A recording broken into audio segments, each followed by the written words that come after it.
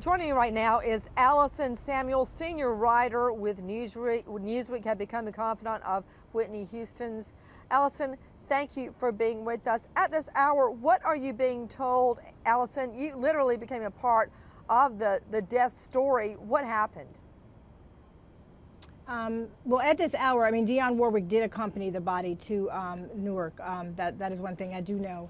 And at this hour, you know, they're just trying to get it together. They really had sort of gone back and forth on whether or not to have a private funeral or a public funeral, but they decided, you know, on the private funeral because the family is grieving so intensely.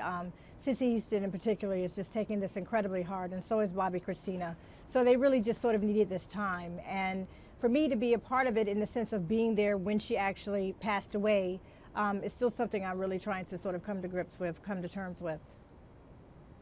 Allison Samuel, senior writer, Newsweek, a confidant of Whitney Houston's. I am learning now that her bodyguard disallowed baths. And I'm wondering, when did that rule go by the wayside? What happened and why was she disallowed baths? And when she did take a shower, Allison, she was checked on. Right.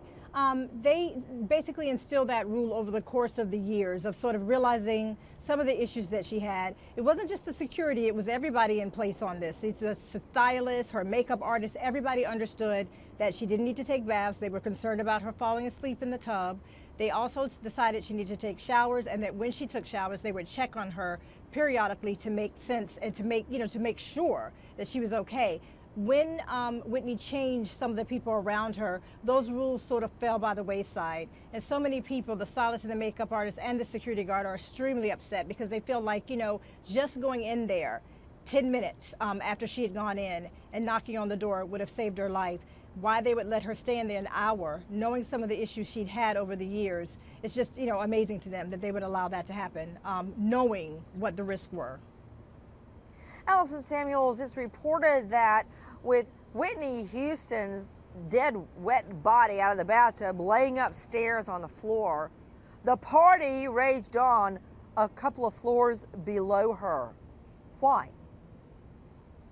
A couple of different reasons. I think the main reason is that police wanted to make sure that they didn't have another Michael Jackson incident. They really, really wanted to make sure they got every bit of evidence, that they investigated the scene very thoroughly and had no interruptions and had no, sort of people coming in and out. That was incredibly important to the police.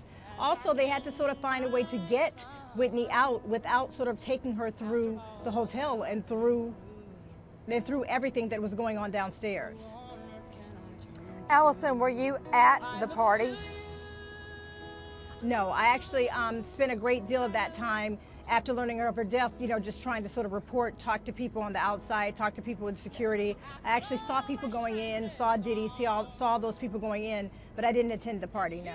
I want to go back to your calls, but I want to go back to Allison Samuels joining us, senior writer Newsweek. It seems as if everyone around her was very familiar with Whitney's problems, and what I'm trying to determine problems, and what I'm trying to determine how many bottles of benzodiazepam did she have, and how many doctors and were giving her the pills, or was it giving her the pills, or was it just one doctor? Do we know, Allison? What, if anything, do we know, Allison? Well, she had a variety of people around her. Well, she had a variety of people around her. Donna, she was here. Sister-in-law, Donna, her stylist, she had makeup artists. She had a lot of people with her here. She had a lot of people with her here. And obviously her daughter was with her. Prescriptions, they're very clear. The prescriptions, there weren't many. But you have to keep in mind, for someone like Whitney, you have to keep in mind, for someone like Whitney, you had the problems she only took one or two pills, or one or two Xanax, or one or two Xanax, fall back into a very bad habit. So I think it wasn't such a matter of how many. I think it wasn't such a matter so much a matter of how many, but the fact that she had them at all. And it seemed to be a variety of doctors, not just one particular doctor. And it seemed to be a variety of doctors, not just one here, doctor, in Atlanta, a doctor here, a doctor, in Atlanta, different doctors that had prescribed different doctors that had prescribed